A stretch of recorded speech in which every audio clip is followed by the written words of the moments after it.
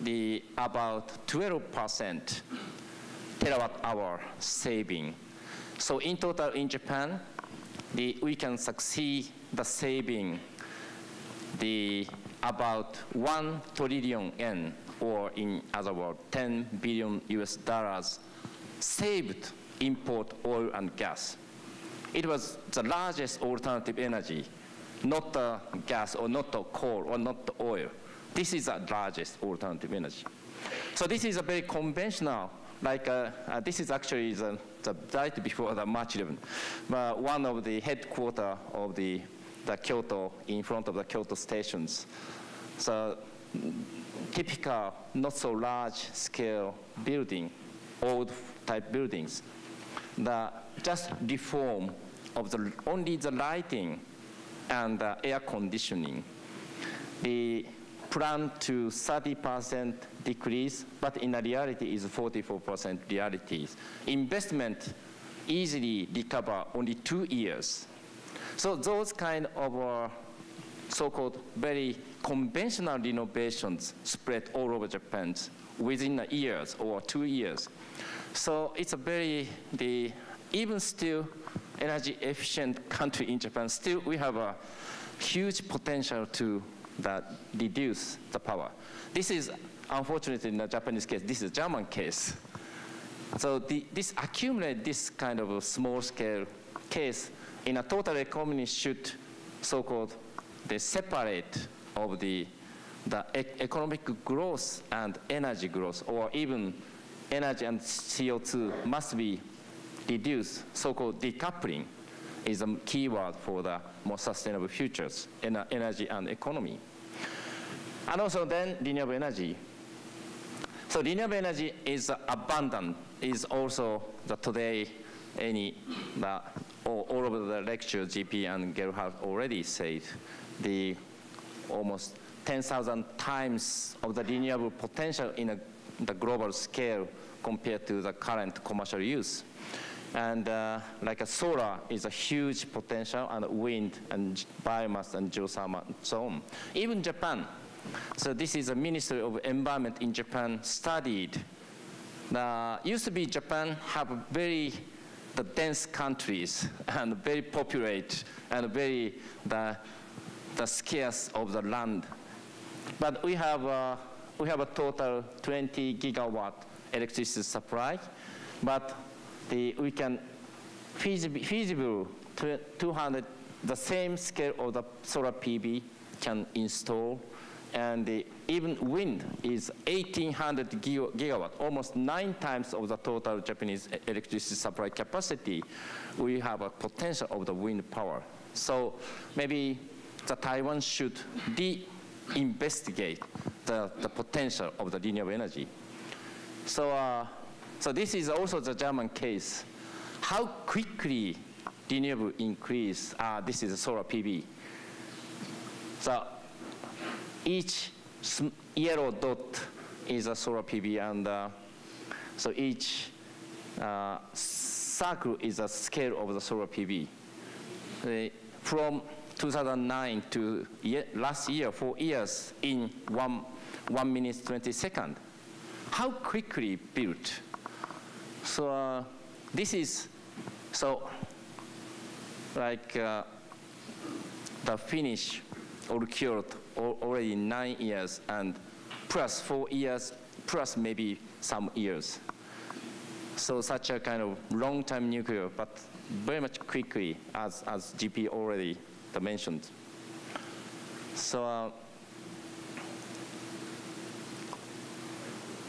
this type of kind of distributed, the small-scale distributed kind of revolutions that are happening in some areas. I'll skip this. And then already you showed the renewables. The hydro is not necessarily increased, but small-scale renewable sharply increased.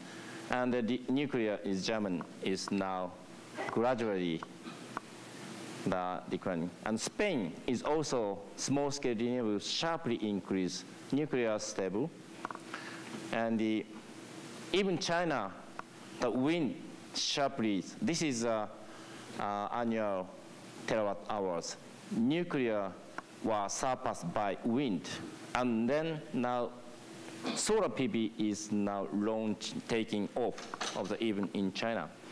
So also this is Japan, so-called large-scale solars, so-called mega solars. So each pink dot showing mega solar. The largest ones is under construction is 250 megawatt, just one place. So this is only 1.5 years outcome.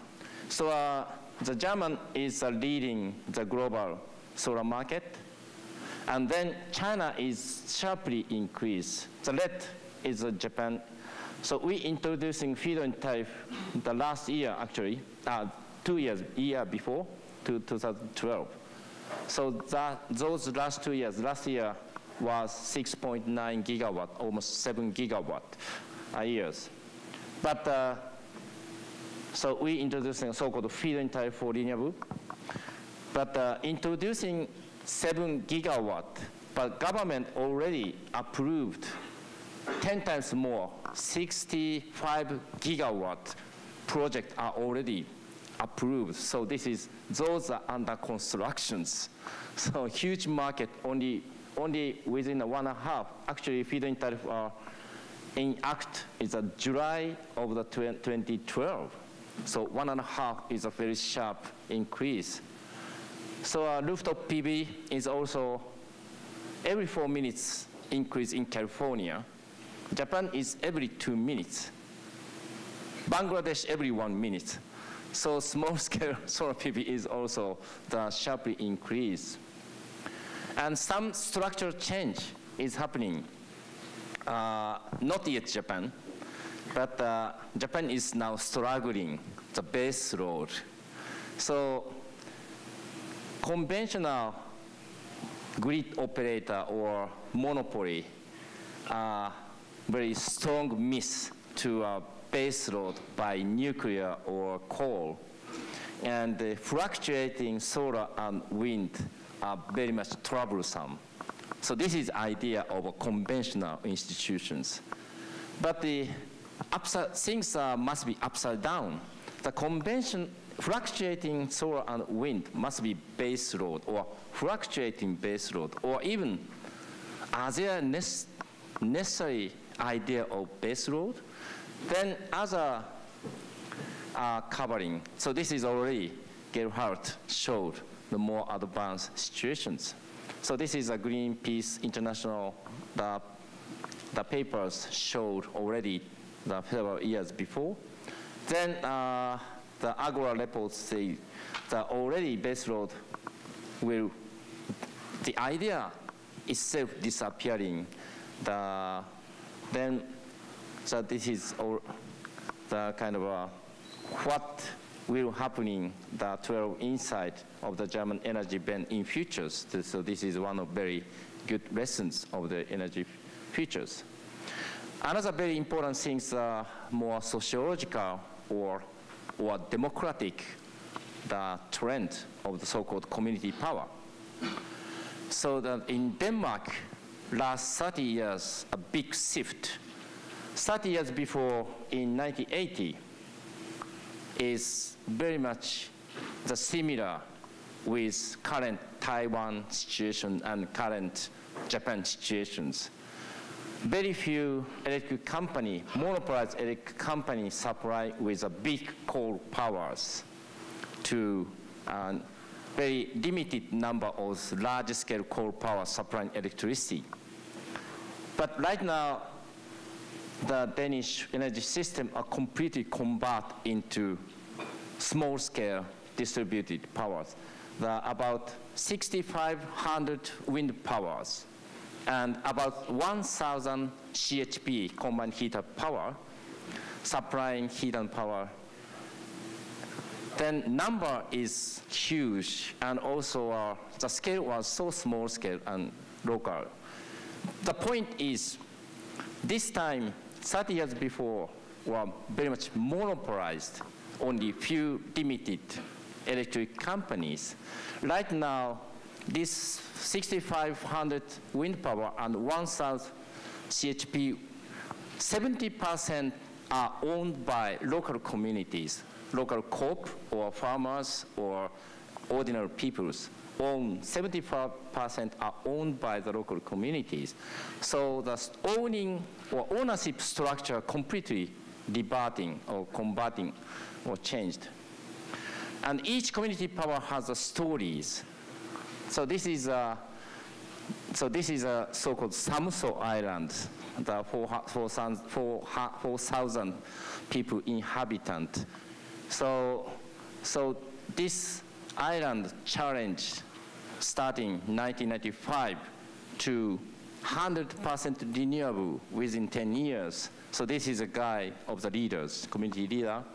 So they installed 11 wind turbines and 10 offshore wind and also the biomass heat.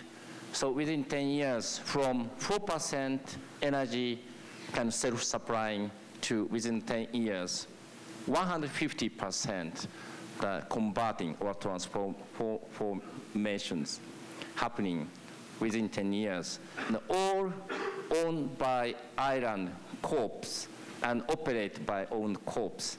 So now they are so-called learning centers, so-called Samso Energy Academy, transfer the kind of their history and knowledge to the world. So now the UN delegation or the EU delegation or the Ireland or the African president or investigations are rushed to this island. So those kind of stories, each story was integrated the changing the national and global.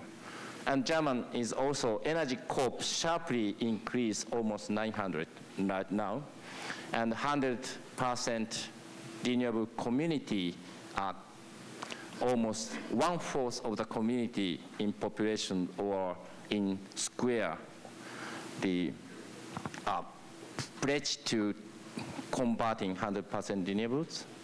So community power, by definition, is a three component. One is the local ownership. Local ownership very much the key of the renewable energy because renewable energy use a huge resource in like land or noise or the natures or waters or and so on. So those resources must be controlled by the local. The second is the community participate and also the join the decision making is also the big key. Sometimes some areas like wind power is very annoying the community because of the noise or because of the landscape. But community power winds are very scarce for the annoying. So it is often the case like a nuclear waste is so-called the NIMBY, not in my backyard. But in a community wind, often the case, the so-called PIMBY, please in my backyard or put in my backyard. So, and then third component is the benefit. Economical and sociological benefit must come back to the local. So this is the community power. It's now also happening in Japan. So this is Fukushima. The Fukushima prefecture pledged 100% renewable by 2040, right after March 11. This is all the governors, local congress, and the Fukushima, all the people very agree to 100% renewable. So this is a guy of the Japanese traditional sake brewery. He is 9th generations of the sake brewer of the 230s history they have. He is the leader of our Fukushima community power, one of.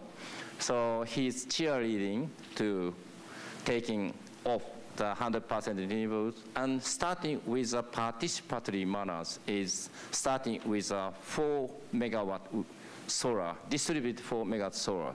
The Fukushima people invest these companies and this community bond. So this is a very, one of the success stories. So those kind of stories are spread all over Japan right after March 11th. Now, between the 500 to 1,000 community power rising after March 11th. So many people are very much encouraged to joining this movement, not just a demonstration. They are more democratic participate with their own community to self-supplying the power. So we, Japan, is 2012 start to renewable feed-in tariff was so succeed insofar. We have another problem, but anyway. And then in 2016, supposed to be an electricity market open for the competition, including household. Then to 2018, unbundling will happen. So Japanese, the kind of March 11th shock to the kind of a Japanese conservative energy societies break up. So now start to change. So you Taiwan's already many times mentioned that you have a GDP about the 474 billion US dollars, but you use a fuel import about GDP 10%. So this is not a gaining GDP, this is loss of GDP. So if you